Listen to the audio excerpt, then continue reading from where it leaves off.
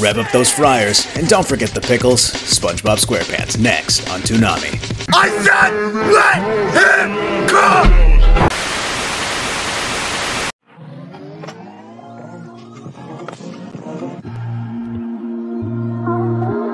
This broadcast is intended solely for the enjoyment of all audiences. Any rebroadcast, broadcast, or retransmission. Have you ever tried to please everybody before yourself and you realize you couldn't?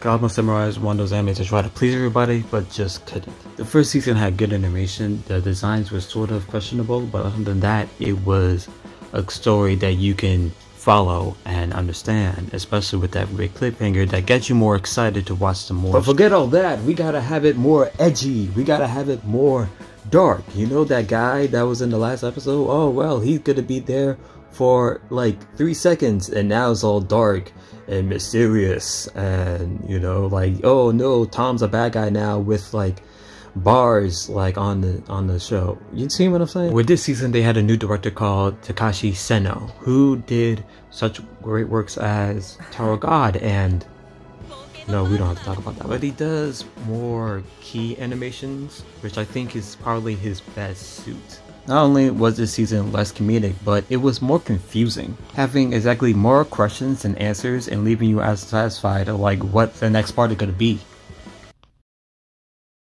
Why are you looking at me right now?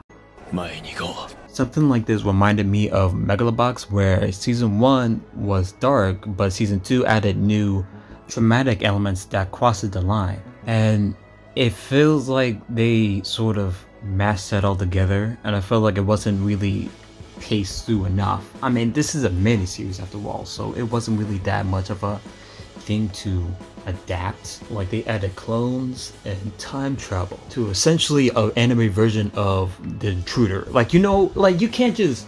How you do that?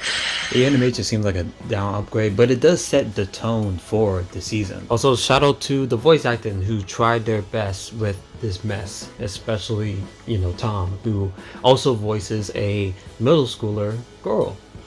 So in conclusion, I think this could have been better.